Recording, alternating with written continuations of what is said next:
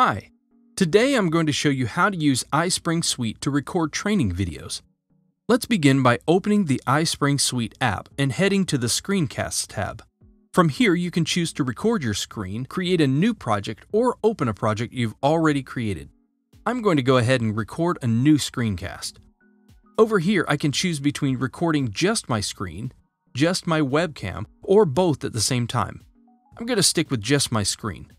Below, I can select from recording an area of my screen, my full screen, or a specific application. It's also possible to choose a preset video size or set my own preferred size. Lastly, you can select your microphone or mute if you prefer. Once you've chosen your preferences, you're ready to record.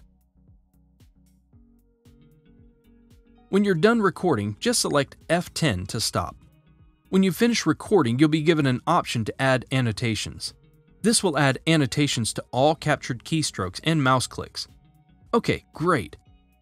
The editor opens up automatically.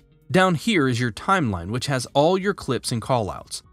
It's easy to edit your screen capture and voiceover in the editor. You can trim the audio and video or adjust where they are in the timeline. What's more, you can change the speed of your clip or freeze and extend any frame. You can also record new audio if you want to do that separately by selecting the Record Mic from up top. When you're finished, select Publish to save your video. You can publish directly to your computer as an MP4 file, send it to iSpring Space, which is an online space for teamwork and collaboration, to iSpring Learn LMS, or to your YouTube account. Today, I'm going to publish directly to my iSpring Space account. I'll name my video and choose what project I'd like to upload it to. Now I'll select Publish. Once the upload is complete, select Manage Content to be automatically redirected to your iSpring Space account and view your training video.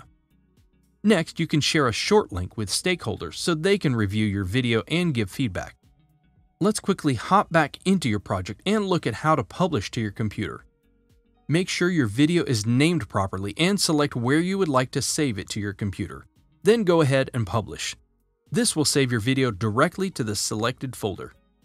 And that's all you need to know to be able to make effective training videos using iSpring.